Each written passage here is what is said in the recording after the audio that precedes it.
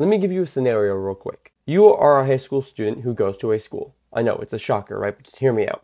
Where these 5 girls all have a crush on you. However, the catch is, they're all quintuplets. And one of them is your childhood crush, but now you can't figure out which is which because they won't tell you. What do? Well, that's basically the plot of Quintessential Quintuplets. Now, Quintessential Quintuplets has concluded its series with the movie that just released back in May of last year. However, the series has just released a new trailer for what appears to be a reboot off of the original. So I'm going to break it down for you as quickly as possible so you know what to expect from this upcoming series. So I guess spoilers for the Quintessential Quintuplets series. So if you don't want to get spoiled, just click off now. Now, the trailer has described this show as being less of a reboot and more of a side story for the series, where it shows arcs and shots from the manga that weren't exactly included in the anime or they were really rushed through. However, from the trailer, we see that there are clips that reveal that there will be scenes from the original series that are reanimated, shown with Nino having long hair in the shot towards the end, as well as the pool and beach scenes that were in the movie. My guess is that it will probably be both, being a 2-seasons reboot with 36 episodes total,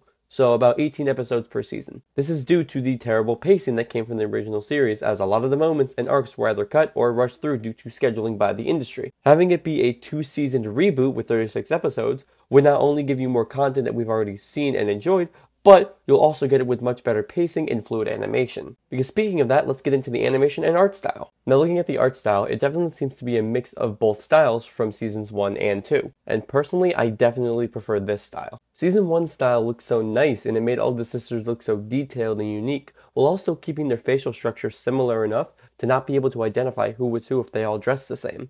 An example being the Nino shower robe scene. The characters just seemed way more mature looking and definitely leaned into the beautiful type aesthetic, if you know what I mean by that. But with season 2, I felt like they just wanted to lean into more of a cutesy, simplistic style, and I felt like this change has made the characters seem more childlike. But this new style appears to be a mashup, bringing in the more defined features of the characters while still keeping the majority of the original color palette. It really makes the show feel more like a high school romance anime. And looking at the motions and expressions on the characters as opposed to the movie and season 2, the characters definitely look more expressive and alive. The lighting is also definitely a touch that I loved about season 1, and the side story seems to be implementing it in the same exact way, and it looks amazing.